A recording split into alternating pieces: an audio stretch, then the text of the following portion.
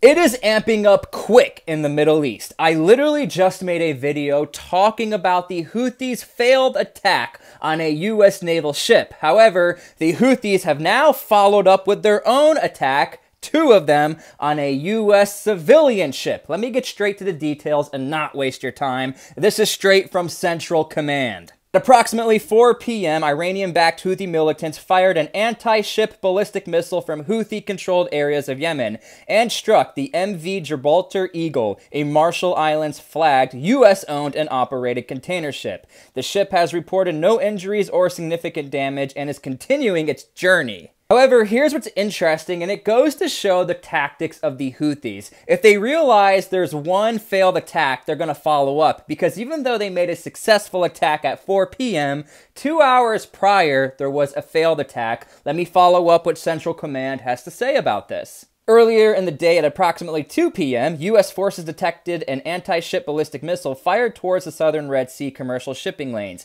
The missile failed in flight and impacted on land in Yemen. There were no injuries or damage reported. So again, 2 hours prior to the successful attack, the missile was launched, detected, but failed. But again, the main point goes to show the Houthis are now super aggressive, because even though they had 60 separate targets taken out over Yemen in 16 separate locations with follow-up operations conducted by the U.S. military, conducted by the British, I will stand by this, the Houthis could care less, because throughout almost all of U.S. military history, it is almost impossible to defeat your enemy unless you bring in a ground invasion. So as long as the U.S. does not bring in a ground invasion, the Houthis know they're just going to fire at will, and I think the Houthis realize they're wasting their time and money going after a U.S. naval ship. However, going after civilian ships, the Houthis now raise the stakes, and they really can, get more success on impact when it comes to their operations. But again, I find it interesting that even though they made their target hit, it doesn't seem like it did anything, significant to the Gibraltar Eagle. It looks like the Eagle, according to Central Command, continued with its journey. Now, guys, this is getting worse and worse and worse. I mean, again, I'm on day 2 of reporting about an attack, but this time it's successful. The Houthis have only been successful on civilian ships, not on U.S. naval ships or any other military vessels. But again, this is super significant, and it almost makes it worse that the Houthis are going after civilian vessels, ships, cargo tankers, doesn't matter. Because look, when you're messing with the world trade, take it as you will, I do think this could constitute means for more action. It could constitute means for war. Because again, when your iPhone 15 or whatever shoots up to $4,000 because all of a sudden these ships keep getting taken out, or, it's just a random example. But look, goods could go up because of this. There are delays in production. If one ship gets taken out or something gets messed up in trading lanes and stuff like that, it's a major significant thing throughout the world. And look, the Houthis, they just so happen to be in a very strategic area where there are a lot of shipping lanes. And the Houthis know they could take advantage of this. And not only that, Iran, who was the cash cow and really the generals of the Houthis, they tell them exactly what to do.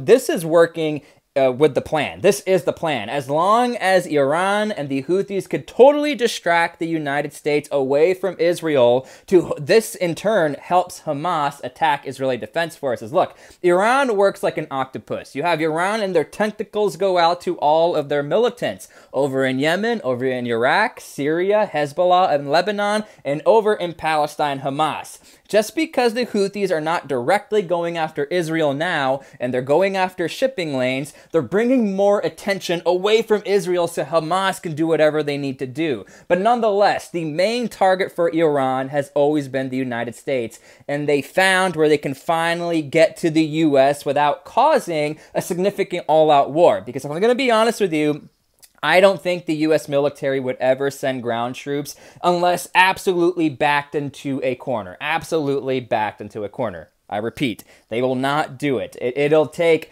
a significant amount of support from the United States. It'll take like all of Congress. I think it's 1/3 of Congress has to vote on it.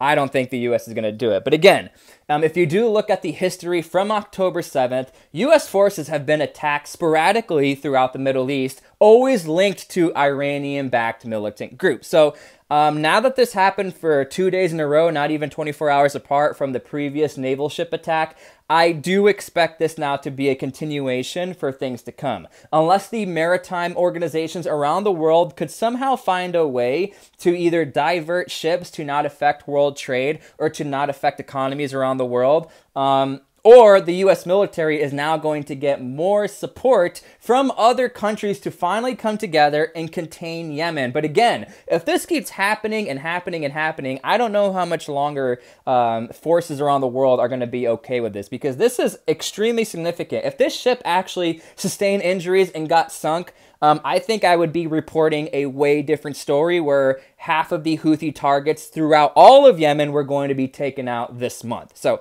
here we go. This is the story. I don't want to keep rambling. Make sure you guys please like, comment, leave your opinions down below to support this channel. And if I look sweaty, it is snowing in Tennessee. I just went sledding. I just went shoveling. But yeah, that is the story. I will keep you guys updated. It's getting very crazy out there. It's getting very dangerous, and I really do hope the U.S. military does not go into an all-out proxy war. We are literally getting kicked out of Iraq unless the United States somehow manages to convince the Prime Minister and the government officials of Iraq to stay in the country. Syria has always been a very odd operation. Up in Hezbollah, Lebanon, I mean, Israel does look like they're trying to contain them more and more, but the U.S. has to fulfill their promise of containing all of these attacks. They've sort of been doing it by literally receiving attacks, but I don't know how much longer the U.S. military can sustain this. I mean, they're literally just wasting money at this point and trying to stop a bunch of Houthi militant groups who are not going to stop themselves. So let's see what happens. My prediction, there's probably going to be follow-up operations, considering Central Command is in the area. You got aircraft carriers, submarines, everybody's in the area, just waiting to attack Houthi targets. So we'll see what happens.